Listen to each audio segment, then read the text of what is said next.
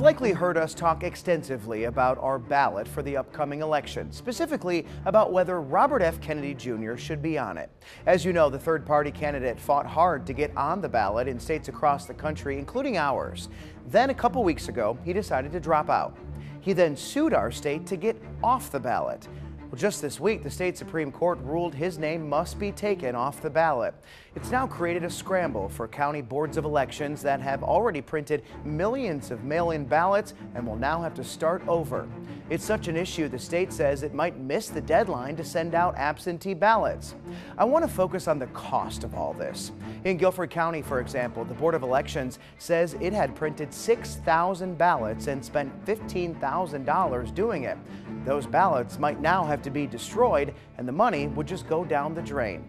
That's just one county.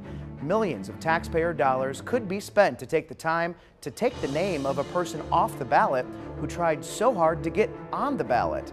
Honestly, I think the state should send the bill to Kennedy's campaign. If a candidate wants to play politics with our laws, costing us millions of your dollars, they should foot the bill.